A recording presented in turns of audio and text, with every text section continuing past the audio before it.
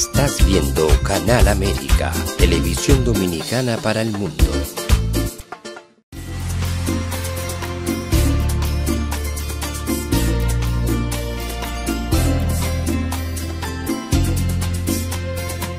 A Time for True show is sponsored by the Office of Dr. Bernard Fialkoff, a periodontal, dental implant and laser specialist in New York City, for over 40 years. Dr. Fialkoff was honored by the International College of Dentists and Pierre Fauchard, and received the Presidential Lifetime Humanitarian Honor from the White House. Call us at 718-229-3838. Sometimes life can be so damn hard. You don't know where to go. Everything keeps falling apart. Yeah. You try to do your best, but only God knows that you've given everything you've got, but the world takes you down. You just keep moving on. Let your fears. Welcome to A Time for True show. I'm your host, Dr. Bernard Fialkoff, and it's a pleasure to have you back with us again. Amazingly enough, it's already February 2024.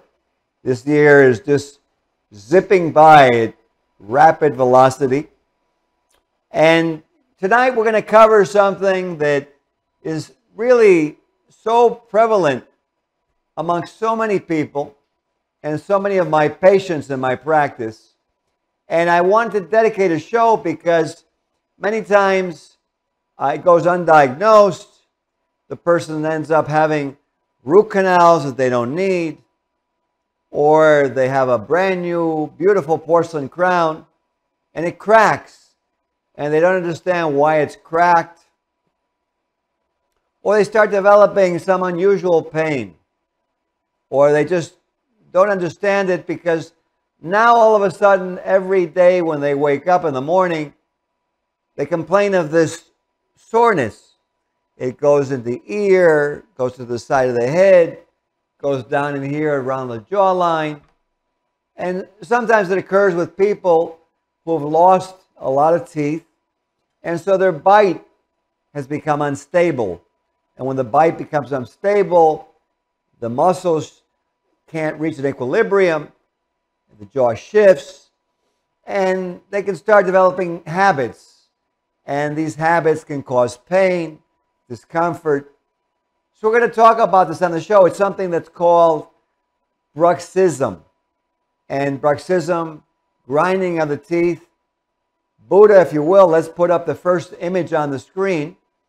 And we'll show you the results of this bruxism, this grinding of the teeth, almost as if you were taking sandpaper to the teeth. And what's happening is the teeth are grinding and actually creating like sandpaper, abrading each other. And you can see the severe wear that occurs in the patient's mouth. There you see the lateral incisor, which hasn't been involved in this bruxism, and the canine tooth next to it. But then you see the incisor teeth, the lateral incisor to the left, the eye tooth to the left, the lower incisors, and you see the severe wear occurring in this person's mouth. So this is called bruxism, and let's go to the next slide, Buddha. So what is bruxism? Well, it's an intraoral condition where the person grinds and clenches or gnashes their teeth, and it can occur when you're awake as well as when you're sleeping. And that's what they suffer from. Now, just to differentiate the diagnosis, TMJ disorder is actually something different.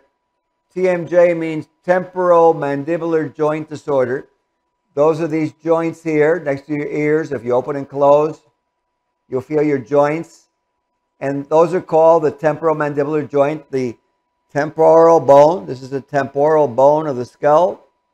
And the mandibular bone of the lower jaw form a joint called the TMJ joint. And this can have a disorder. And in this disorder, which occurs many times in patients who are missing teeth, shifted teeth, teeth out of position, along with bruxism, and it's an improper functioning of the muscles and joints that attach the jaw to the skull. And it involves pain and can also involve bruxism. Let's go to the next slide.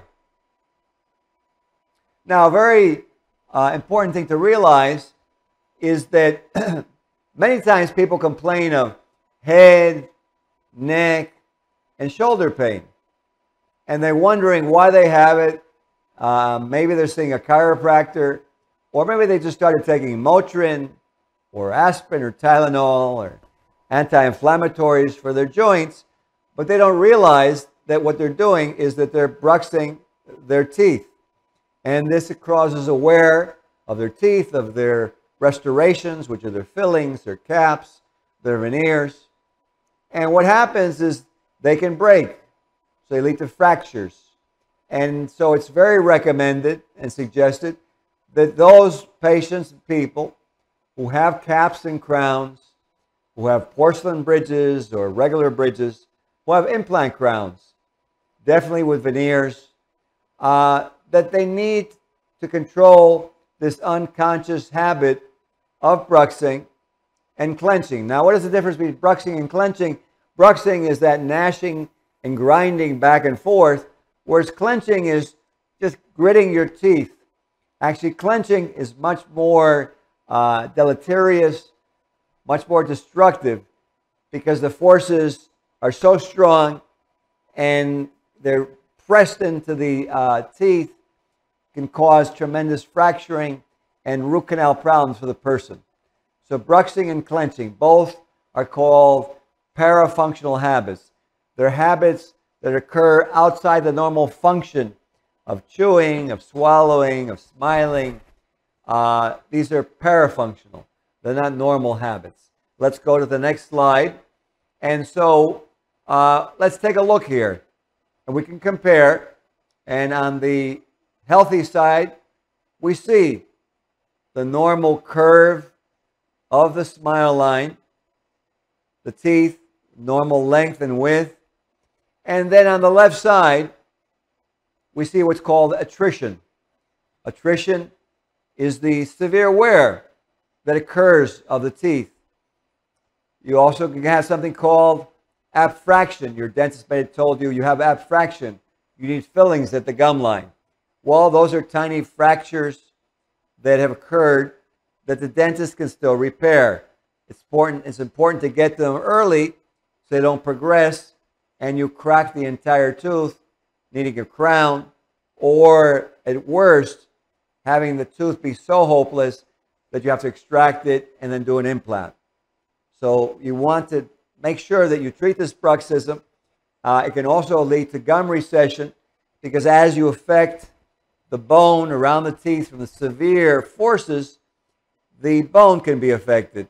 And as the bone becomes affected, then the gum can actually recede. And this is a clinical finding that we see, as you see on the effects of bruxism on the left side of the screen. Let's go to the next slide. Now, let's take a look, because we're looking at bruxism. And so what can you do? What are the factors that affect you getting this habit? Well, one is you have to be careful with trauma. So if you are young, watching the show, and you're an athlete, I would encourage you to come see us, come see your dentist, and we would make you a bite guard. Your bite guard wouldn't be for bruxism, would be to protect your teeth from the trauma of the football, the basketball, the boxing, the wrestling. And it's very interesting because many studies have been done, and not only does it protect the athlete's teeth, but it seems to give the athlete a little more strength because the jaw is stabilized and I think the body realizes it's protected, and so it is able to exert all its effort and exertion into the sporting activity. So for an athlete, to avoid this trauma, it's very important to have a night guard.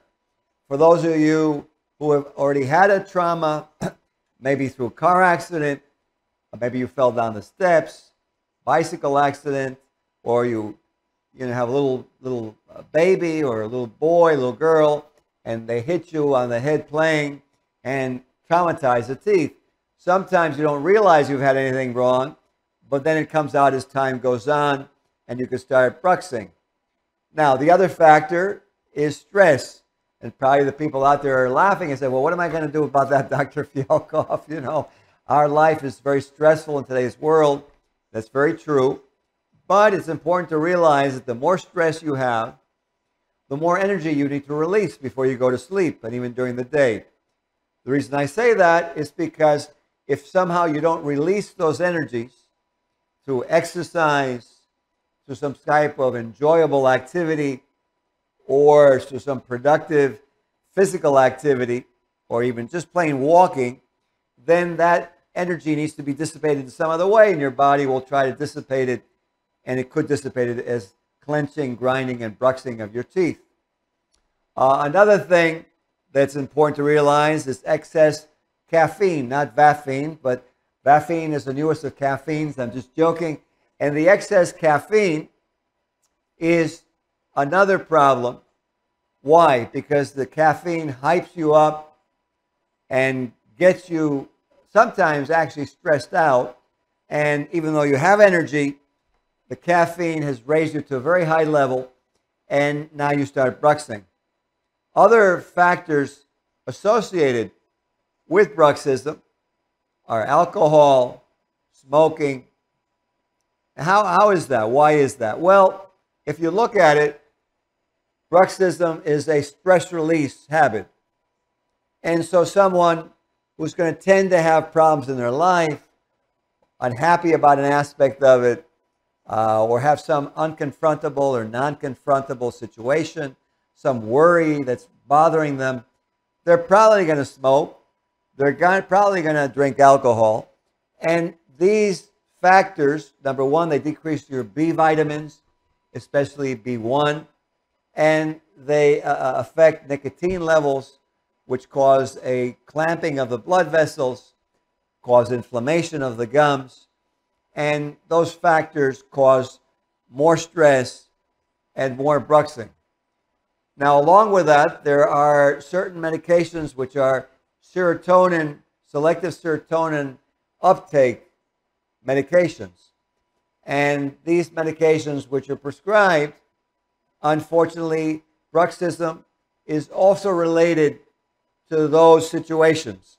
And so those type of patients should definitely have a bite guard, because they'll have a propensity to have bruxism being on these serotonin medications. Let's go to the next slide, please, Buddha. So there you go. There's an example. It's not the only example, but this is a simple example of a night guard. And you see it's clear, and it goes over the upper teeth.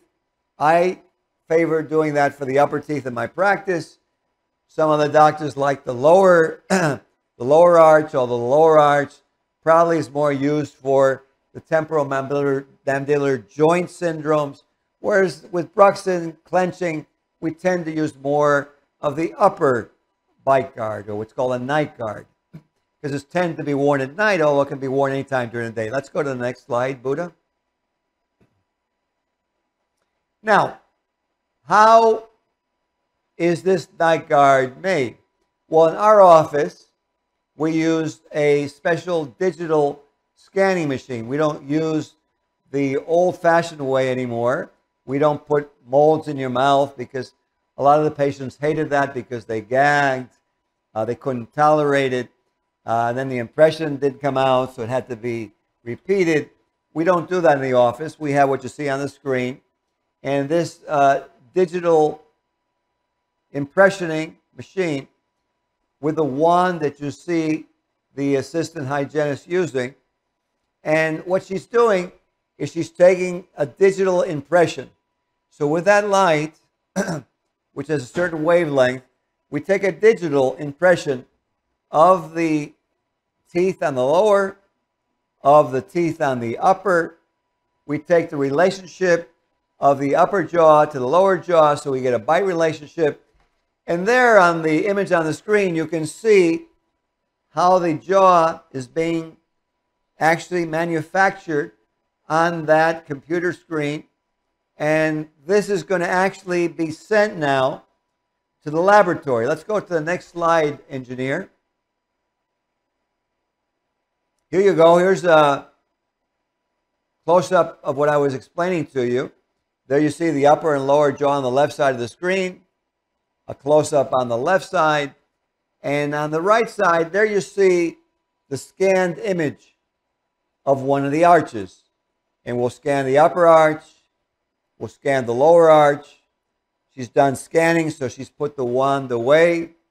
And this will communicate electronically with our laboratory, who will then fabricate a model from this. Again, there's no impressioning, there's no goop in your mouth anymore. Much more comfortable. Let's go to the next image, please. And here you see what the laboratory fabricates, and they make a stone model from that digital impression. There you see it in yellow. And then you see over the teeth the white or clear, what's called acrylic, which is a plastic. And that is what you use over your teeth at nighttime. That's what's called the bite guard or the night guard. And so what it does, it protects your teeth so you don't crack your teeth, so you don't wear your teeth, and so that those deleterious habits are dissipated. It also tends to harmonize the bite so that you don't wake up with such pain in your jaw joints. I'll give you a story of a recent patient that I had. She came into me with severe pain, had seen her dentist, didn't know what to do. And so I looked at her and examined. She had severe pain on all three upper left molars. We took x-rays. I explained to her, you're grinding your teeth. She wanted me to take out 2 molars. I said, no. And she said, no, I want you to take out both my molars. I said, no. And I said, you're grinding your teeth. All we need to do is let's make you a bite guard. Your gums will inflame. We're going to give you a little bit of a cleaning, but then we're going to make you an impression, which you saw how we make it with the digital impression. We made her the bite guard. Now, during the week that it was gone, she was having pain, so I gave her some anti-inflammatory medication. If you couldn't find another doctor, you needed some help, you could get a Motrin and an Advil. They're anti-inflammatory, and they help you in the short run. And so we helped her through with this. We gave her the night guard, and she was still insisting on having a root canal or having an extraction. And I said to her, you don't need a root canal. You don't need an extraction. You're grinding your teeth. That causes severe pain. Here's your night guard. Start wearing it.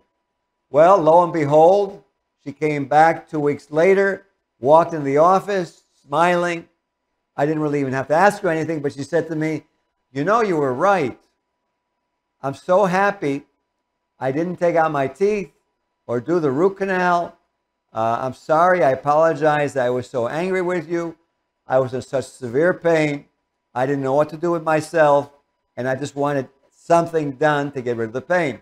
Now, if she had the teeth removed, it may have alleviated the symptoms, but she would have lost 2 teeth that she didn't need to lose. She was totally comfortable now. And there's also a possibility that even though she had those teeth removed, that because she was crunching and bruxing and she didn't have an appliance, now she would transfer the pain to the next molar and the premolar. And then she'd be back again complaining and wanting a root canal. So for those of you out there who've experienced this, now you know that you can call us and make a bite guard. Let's go to the next slide. Now, we talked about, aside from making the bite guard, some factors are important to realize, and those are that there are 2 mediators in the body that are naturally occurring, which is called serotonin and dopamine. And when the body is actually experiencing pleasurable symptoms, pleasurable experiences, like a wedding, like doing really well in kind of sporting activity, your favorite team wins, you're out with your spouse or your boyfriend, your girlfriend, or you're dancing, you're having a good time. Well, the body releases these happy mediators. They're normal in the body, and they're released by positive pro-survival activities. Unfortunately, stress tends to reduce them. And so as they reduce, the person tends to become unhappy. The person tends to maybe be sad or to start clenching and grinding. And there's a whole symptom that starts occurring because they're modifying what's called the autonomic nervous system. We have two systems in the body. One is called the sympathetic nervous system, and people like to call that the fight or flight. That's like when you see a tiger and you run light speed away. You're not going to fight a tiger. Or you have a situation and you confront it and you lift some weight that you'd never be able to lift otherwise, and that's the sympathetic system. Now, the other one is the parasympathetic system, and these are called the autonomic systems. And these autonomic systems modulate throughout the body, and they cause different reactions depending on what the person is confronting in their daily life. And what you need to realize is that serotonin and dopamine are modulators that appear to affect bruxism. What do I mean by that? Is that it seems like if you have adequate amount from your nutrition or from your habits, your daily habits, that you'll have enough serotonin and dopamine. Now, it's important to realize that because even vaping can start decreasing dopamine. Why? Because as you vape, you take nicotine, it stimulates dopamine receptors, but as it goes on with the drug cycle, then the body starts becoming weaker. It doesn't excrete dopamine anymore. It becomes dependent on the vaping nicotine, and lo and behold, now the person is addicted to nicotine, and they don't have dopamine, so they don't really feel good, so they have to vape. But the more they vape, the more they get stressed out, affect their gums, and lo and behold, what they thought was helping them, now they're bruxing also, only now they're also addicted to nicotine, and the dopamine levels are low that naturally would have been high. Next one, please. Next slide, please.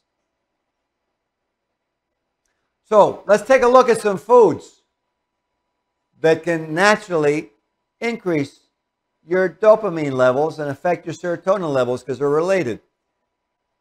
Organic apples, and I would recommend organic to you because there's like toxicity. The body senses toxicity.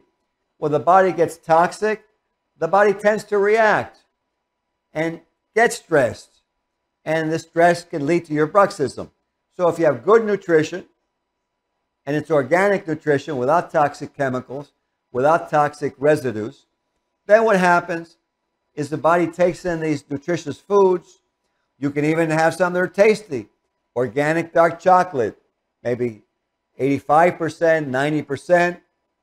And it's good for you. It's amazing, right? You can have some almonds with a chocolate. And again, you can have banana, an apple, strawberries. Some really good proteins, obviously. Eggs. Eggs are fantastic. They're also a dopamine superfood. Another one is salmon. Salmon is also excellent for you and is another superfood. You can have pumpkin seeds, beetroot, all of these foods, if you incorporate into your diet, it'd be interesting. Do an experiment and see what happens. Let's go on to the next slide, please. And let's take a look at some more of these foods that will make you not only healthier, probably lose weight, but feel good. Increase your serotonin and dopamine. Avocados, spinach, green tea, most of the nuts that we look about. We talked about the eggs already. We talked about the salmon already. Then you have berries, and you have the whole grains. So all of these foods lead to a happier existence. It's also more nutritious. It's very interesting that the more nutrition you look at, the less stress you have, the less weight you gain, the happier you seem to be with your self-image and confidence. Next slide. What are some activities that you can indulge on? Well, obviously, if you're doing exercise, if you're having a healthy diet, what starts happening, you start feeling better about yourself. So you just naturally, you start taking less alcohol. You start doing less of any kind of drug, possibly that you were on. You have more of a chance of possibly getting off of that and stopping it on your own without any kind of artificial medication or treatment, just by doing the exercise, the nutrition, sleeping well, engaging in healthy activities, maybe taking up singing. Maybe you want to go walking with your spouse. Maybe you want to be involved in your church, your synagogue, your mosque. Why? Because spiritual community activities, again, are stress releasing. It's very interesting. It's almost like nature and God made it.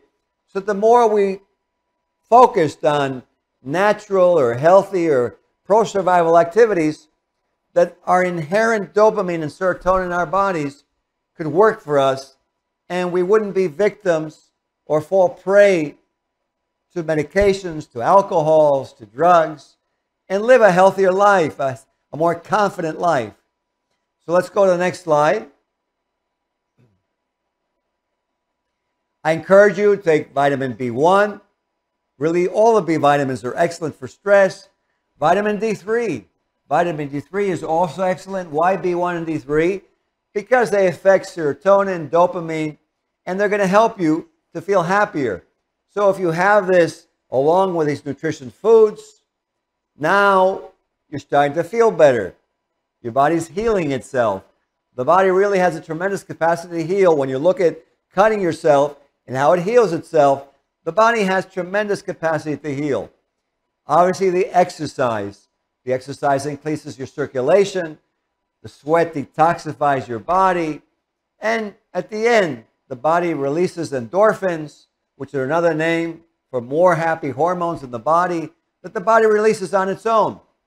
And these stress-releasing activities, the singing, the walking, the exercise, the socializing, all together with the nutrition and visiting your dentist, having a night guard so you don't have a problem, and then maybe you don't brush anymore and you put your night guard away and leave it there as a museum piece, as a relic of what used to happen when you weren't feeling so good, as a reminder to motivate you not to go back in time. Let's go to the next slide. And here, what I want to leave you with is our contact information. We would most happy to help you if you're bruxing, if you couldn't get all of what was happening on the show. You can visit us. We'll be more than happy to examine you. The first thing to do is the full examination. Too many people want to come into our office and they go, I came for this, I want this, please make me this. Realize the first step, as it is to everything, is to do a very thorough looking into, to follow up on things, to see what's really going on. Maybe you don't need the night guard. Maybe you do need a root canal and you're not brushing your teeth. And possibly we'll refer you to your dentist to have a root canal. Maybe you're having a problem because you have a cavity in a tooth, or you may have a gum problem. It could be that your jaw's unstable because you've lost teeth and you need dental implants. But whatever it is, we do an examination. And once this examination is done, if you need the night guard, we will go into that, make it the way we showed you, relieve your pain, as we did with so many other people. And anything else that's there, we'll be more than happy to help you with. We work with your dentist, and with your dentist, our office, and following these tips on these videos, you can lead a much happier life, control any bruxism, and maybe not have it to begin with. I hope this has helped you, and we'll see you at the next episode of A Time for Truth show. Have a very good night. This show was sponsored by A Time for Truth Foundation Incorporated as a community service. Sometimes life can be so damn hard. You don't know where to go. Everything keeps falling apart. Yeah.